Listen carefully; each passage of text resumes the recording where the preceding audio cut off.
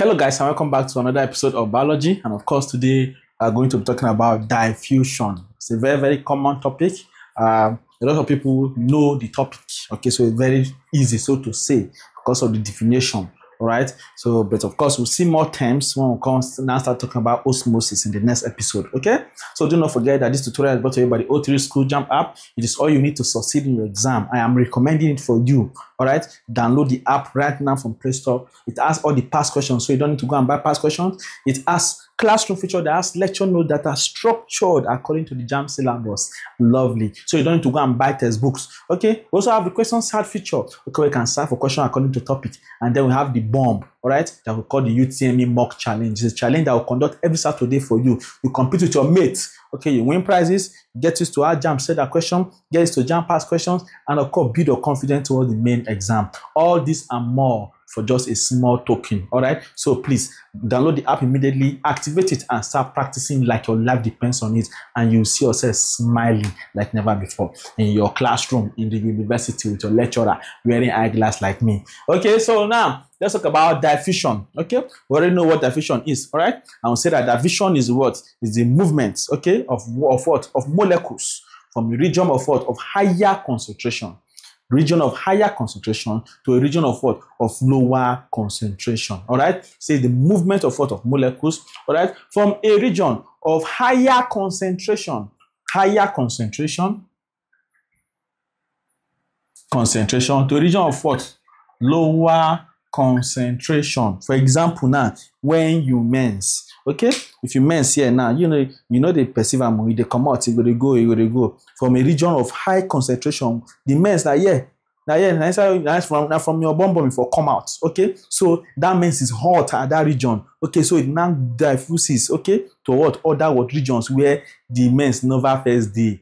Okay, so some of you now, if you mense, oh God, if you mense, problem would be. So that is diffusion, okay, from region of high concentration, where it is highly concentrated rather, to a region of what, of low concentration. All right, that is the definition of diffusion. And diffusion cannot occur without what we call concentration gradients. Without what we call what? Concentration gradients. Okay, diffusion cannot occur without what we call what is called concentration gradient. This concentration gradient I was talking about is the difference. Okay, the difference in the amount of particles, amount of solutes, or amount of what, molecules between two media or between two regions. Okay, between two media or regions.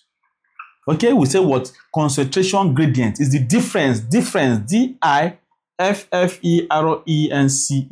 Okay, is the difference in the what? In the amount of particles, the amount of solutes, or amount of molecules between two what, media or what, regions. It's just like a measurement. It's a measurement of what, or the difference between what, the concentration of two regions. All right, that is what concentration gradient is about. Okay, say diffusion is the movement of what, molecules from region of what, high concentration to region of what, lower concentration. All right, and we said diffusion will not occur without what we call a concentration gradient. Okay, and of course we say concentration gradient is what, is the difference between the amount of solute, particles, or molecules between what, two what, regions of two media or what, two regions. Okay, so that is what concentration gradient. Okay, now I'm going to see the importance. Okay, this class is going to be very short. All right, I'm going to see the importance of diffusion. Okay, diffusion is what is also very important. Okay, to plant. Okay, it's important to what, to even we humans, especially we humans, is very important.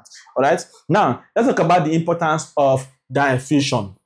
Number one, it helps or aids in the exchange of digested food from the intestine into the bloodstream. Okay, from the intestine into the bloodstream, it helps or it aids. Number one, it aids in the exchange of digested food, okay, from the intestine into the bloodstream. All right, so diffusion helps or aids in the exchange of digested food from the intestine into the bloodstream. Okay, it helps or aids in the exchange of digested food that has been digested. Okay, it aids in the movement of those food molecules, okay, from the intestine into the blood stream. All right. Then also number 2, it also aids in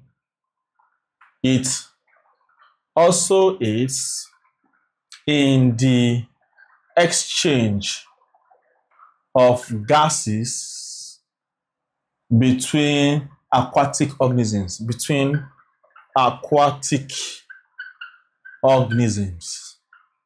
Okay, an example is what? E.g. is amoeba and water. Okay, so it also aids in what? In the exchange of gases between aquatic organisms, e.g. what? Amoeba. All right, so like amoeba and water, it helps in what? In the exchange of gaseous of gases between what? Aquatic organisms, such as what? Amoeba, just like we have amoeba and water. All right, then of course, thirdly, also it helps in the number 3, it helps in the exchange of gases during respiration.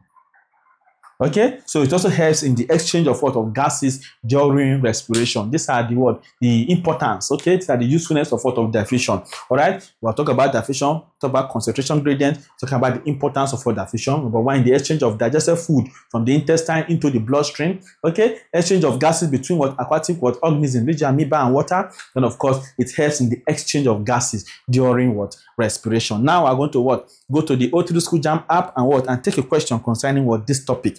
All right, let us look at a 2022 question. I want to make this video as short as possible. It's a 2022 question number 4. 2022 number 4. It says, dash is the process by which molecules of substances. Dash is the process by which molecules of substances, such as liquid, gases, move randomly from a region of high concentration. Once you hear from a region of high, okay, to a region of low. Okay, you don't know that is diffusion. All right. If it's from low to high, that means we'll be talking about osmosis. All right. So they say move randomly from a region of higher concentration to a region of lower concentration until the particles are evenly distributed. Until the particles are evenly distributed is called what? A, they say diffusion. B, osmosis. C, turgidity. D, flaccidity. Okay. And the correct answer there will be what? Will be diffusion, which is option what? Option A. All right. So these and many more questions are on this app. Please make sure you download the app, activate, and start practicing. Likewise, do not forget to subscribe to this channel. Do not forget to like this video, and do not forget to keep sharing. I will see you in the next episode. Thank you for watching.